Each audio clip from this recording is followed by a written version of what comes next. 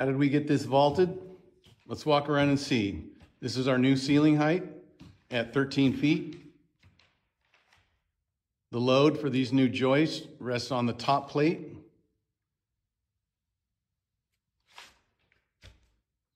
On the sides of the house. The balloon framing on this side supports the end of the room, the terminating wall. And you notice the balloon frames run from just underneath the joist, the new Z-joist, all the way down to the base plate. In this case, the top plate was cut to allow for the balloon framing. Notice this enabled us to remove all of the ceiling joists, as this room used to have only an 8-foot ceiling height, and ceiling joists ran all the way across, 16-inch on centers. Also enables no support walls